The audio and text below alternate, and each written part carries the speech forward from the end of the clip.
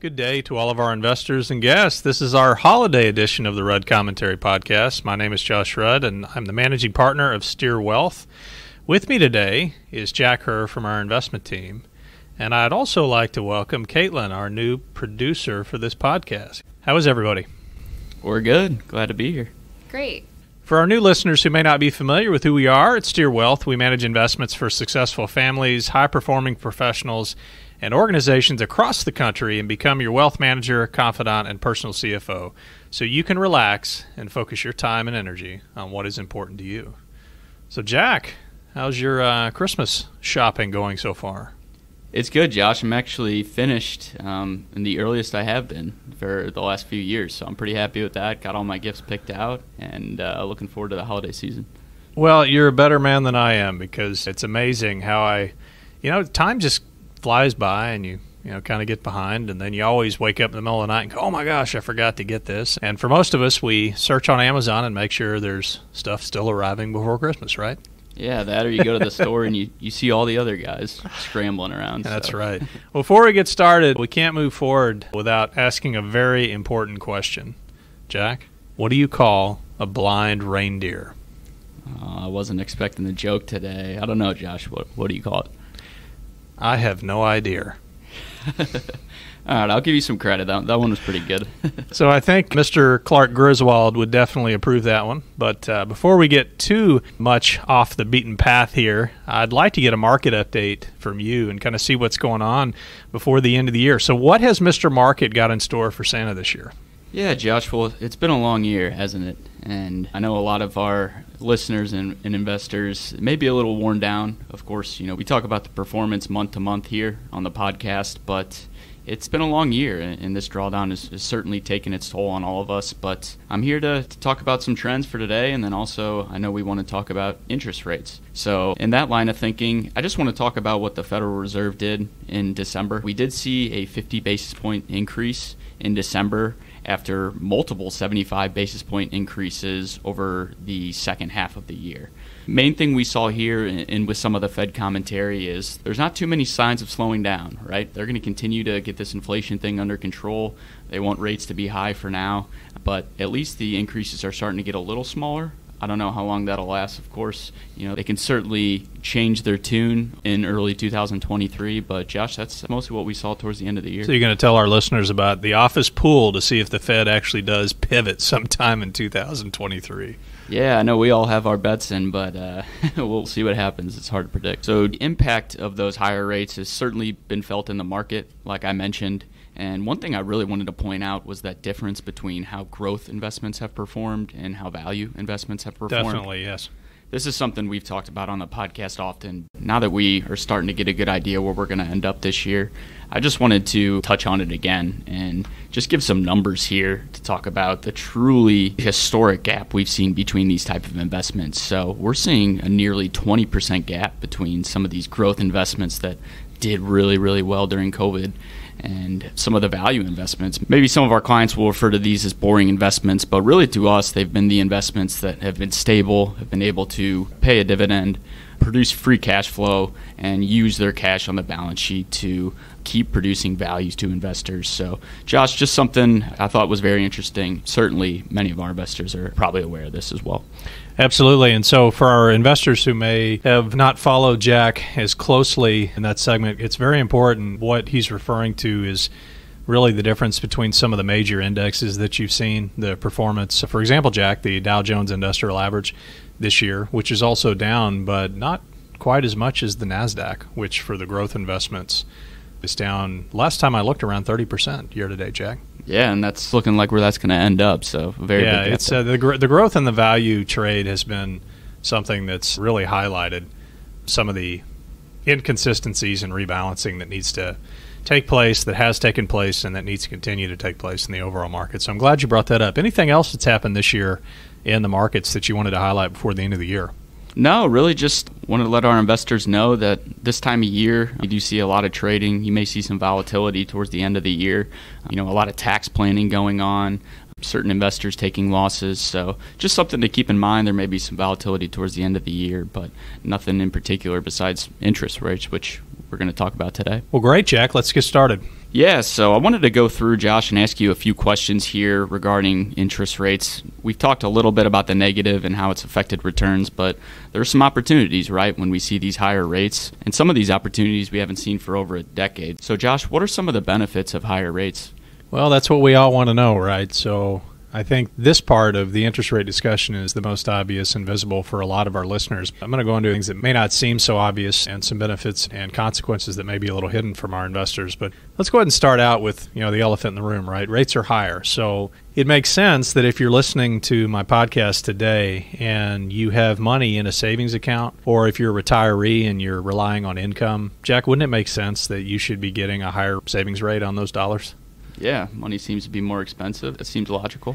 Yeah, so if you're sitting and you've got some cash, which most of us do, in a savings account, or you've been reluctant to buy CDs, or you've got some type of pension or Social Security income that's adjusted to a cost of living index, it makes sense that that income should be higher. So I'm going to break this down into what I call direct result of higher rates and more of an incidental. And these are, let's start with the positive. You'd ask about the benefits. So number one, the most direct benefit is just getting a higher rate on your savings.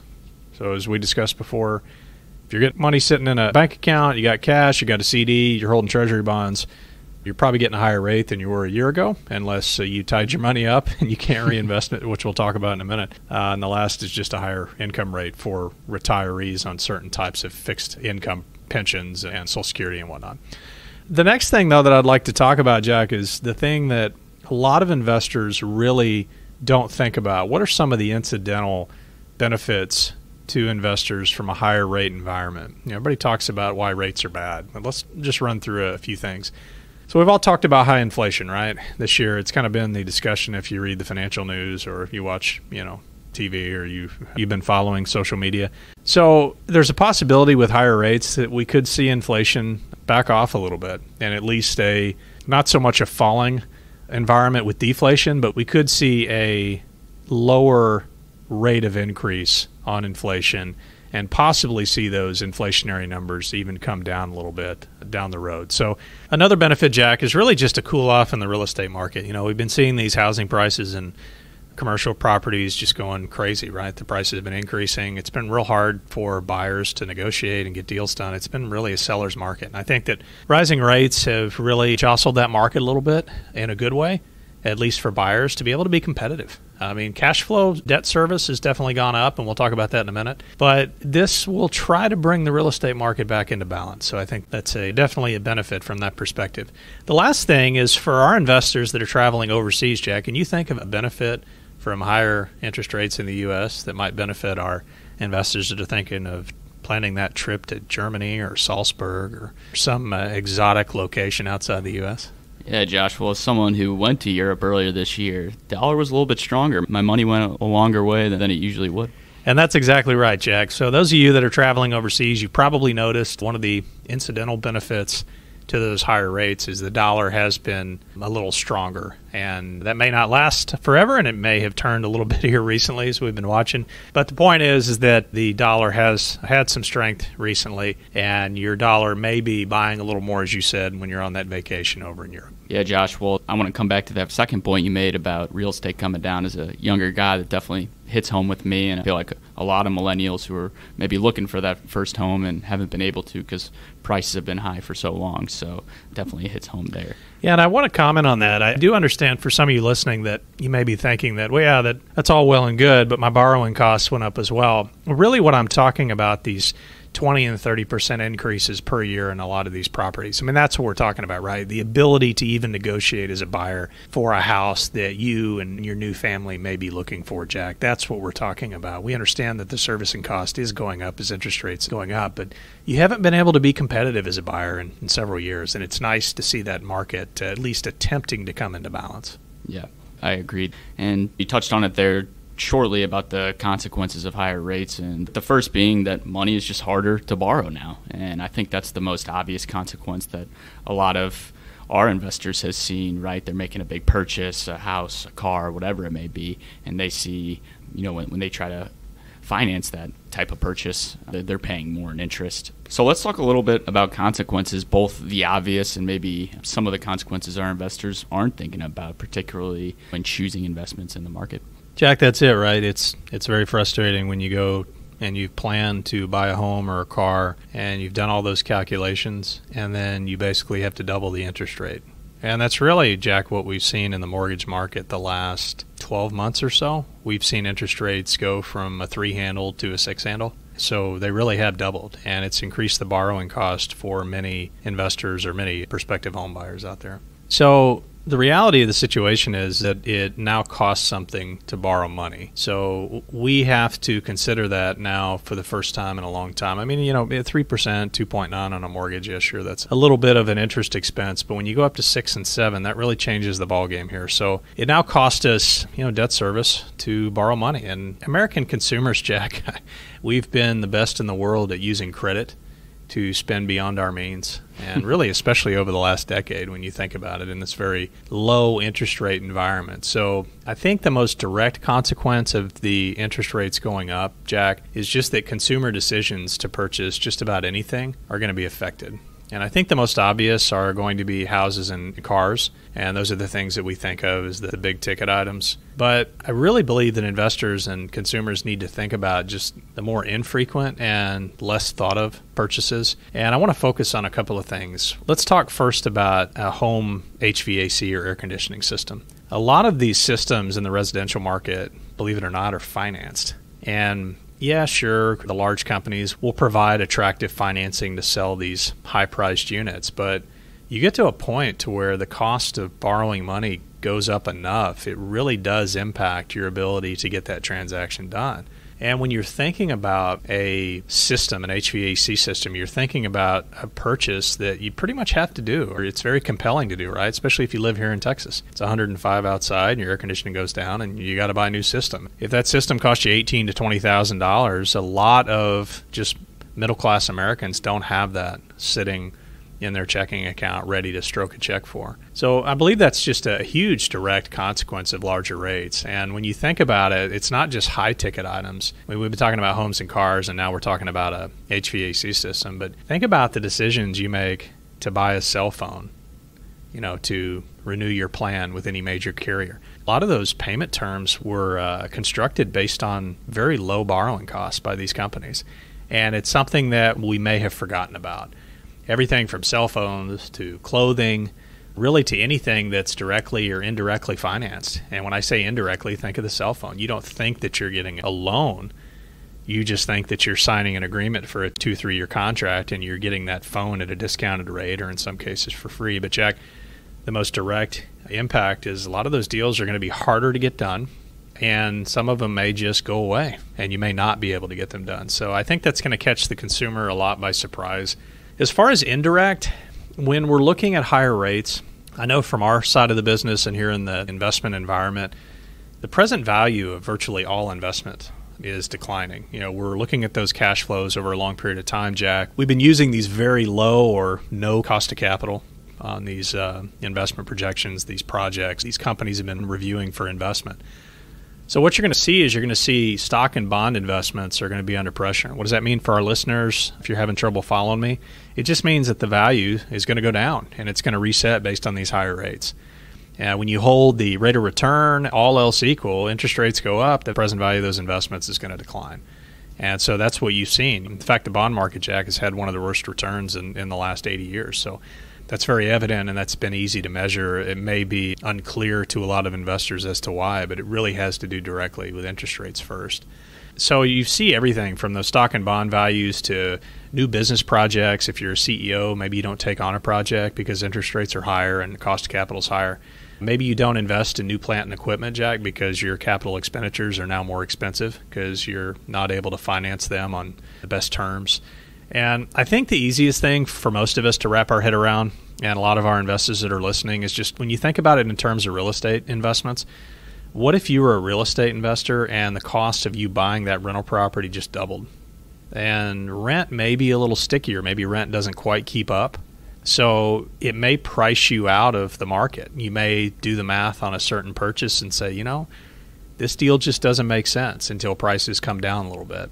And so like you and I were discussing before, there's a lot of moving parts. So I would say in general, the indirect consequences, this economy is most likely out of balance, and it's going to take some rebalancing, Jack, which could mean a recession. Yeah, Josh, and I think you put that really well. And a few things you hinted at there is just the speed it's happened at, right? You'd say it's nearly doubled this year, those rates when you're borrowing, and that's true. But also a lot of players in this economy, they haven't seen this type of increase ever. Maybe they've only ever seen low rates. That's all they know. So I think a lot of people, as we approach this holiday season, the reality has been that rates are higher. They have doubled, and it's just one of those situations where it's how are we going to adapt? And like you said, that's the end result may be a recession. Yes, and just to continue on that point a little longer, you know how we were talking earlier, Jack, about how our dollar's a little stronger overseas? Yeah.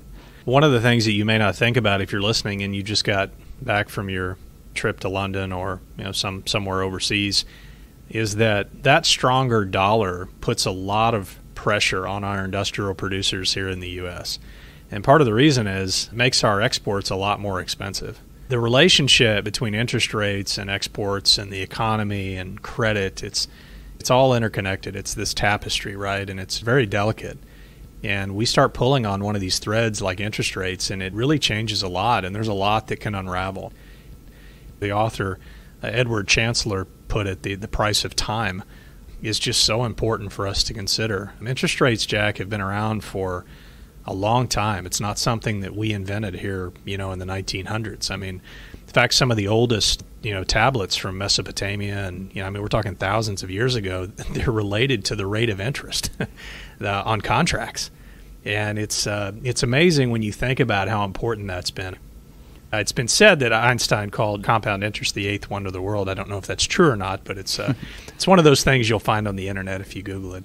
I really appreciate that because just assuming that, hey, interest rates have gone up and I'm earning more on my savings account is not the full story.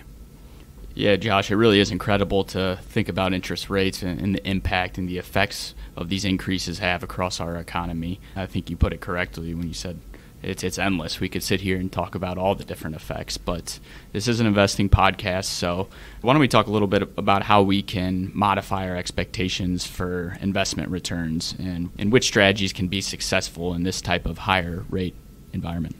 Jack, I think that's a really important point, and that's the million-dollar question, right? We all want to know what to do now that we're in that higher interest rate environment. And the first thing that investors really need to do is just confront the reality of higher rates. Rates are likely going to be much higher for the foreseeable future. And we have talked about on this show with our clients about the probability of the Fed pivoting and rates coming back down. I think there is a possibility of that, especially if we go into a full-blown recession. I believe that it's a very high possibility, in fact, that we may see rates come back down a little bit, but we're probably not going back down to the levels that we saw over the last 13 years. So in general, I think you're going to see rates at a much higher level. Inflation will probably also likely settle a little higher at a more normal level. We've had low interest rates, but Jack, we've also had a lot of money printing. So that's been something that's been a reality that we have to confront.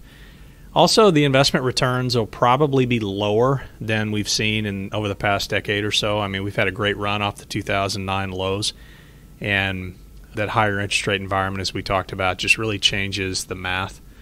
So I think we need to be ready for that. And one other thing that we need to prepare ourselves for is just a little bit higher volatility. We've already seen that a little bit. I think that's probably going to continue as the economy is searching for some form of balance. That is the result of that. We're going to see volatility not just in asset prices, interest rates, probably in legislation as our politicians try to figure out what the heck's going on, rather unsuccessfully, I might add. So let's get to your question, though. I know our listeners are probably eager to hear how they should respond in this type of environment. So let's talk a little bit about, I think, the biggest risk related to that volatility is it's much harder, Jack, to mitigate risk in this type of environment. And I'll give you an example. If you're using real estate to diversify your investment portfolio, as you said, it's harder to buy real estate, right? And so it may cost you more money. You may not be able to do that. And so it just gets a little more expensive to mitigate risk. I know that's something you and I talk about here, and I won't go into the weeds, but it is more expensive to mitigate all types of risk. So what does that mean to you, the investor? You need to have a higher level of liquidity. And what does liquidity mean? Your ability to access cash, your ability to take advantage of opportunities, to mitigate short-term risk. So hold a little more cash in this type of environment. I think it's wise. Some short-term investments. And Jack, as we talked about, interest rates are pretty high. So you've got the ability to do that.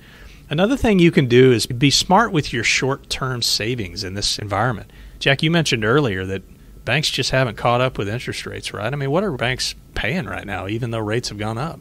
Yeah, not much more than zero, honestly. I opened a bank account recently, and I was surprised to find that wasn't much of a return on cash in that account, so a little bit disappointed in that. So investors, you don't have to accept these low interest rates that are at the bank. There are many competitive investment opportunities out there, and it's not even really opportunities. They're pretty boring stuff. We've told our clients about the Series I savings bonds that have been out there for a while. We've been preaching from the rooftops about that rate.